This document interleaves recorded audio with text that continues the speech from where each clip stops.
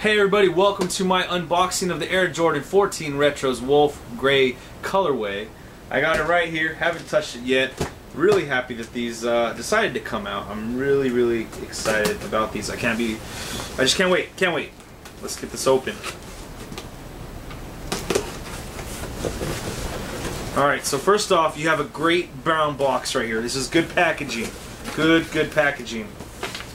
Great receipt. A little air bubble. And then you have the thing we're all here for. There you go. Size 11, Air Jordan 14 Retro.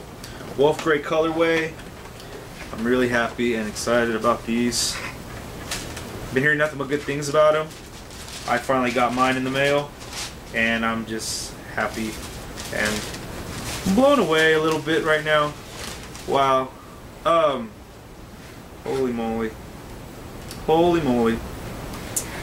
Alright, well, let's start off. First off, you got leather nubuck upper, you got the sport blue, you got the design. It's coming up here on, you got the tongue. It's a highlight essentially of the shoe right here on the back. The Jordan logo, the Jumpman right here on the toe as well. You got a white sole right here. I really love the shoe. It's a very comfortable shoe. One of my favorite Jordans of all time. The things I like about it, not only because it's very comfortable, it's very light. It fits around your foot very well. It also has these little vents right here. Helps keep your foot a little cooler than in other shoes. So you have a lot of aspects to this shoe that are just make it just an awesome shoe. Let's look at these shoelaces. This is one of the aspects. I love the metal tip shoelaces. I love that. I like that. I wish that they do more of their shoes with these metal tips. Another thing I love about these is look at just the colorway, just the way it sits on each other, like the grays. There's different colors of gray, different shades of gray here.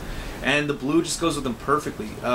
This color of gray, this color of blue, it can go with a lot of different things. I'm not going to be balling in these though, I tell you that right now. I have a pair of suede nubuck upper 14s that have Carolina blue, and those are from, shoot, 8 years ago, and they're at the point now where I ball in them, and it's one of the best shoes to play in, I feel. Really love this shoe, really excited about this shoe.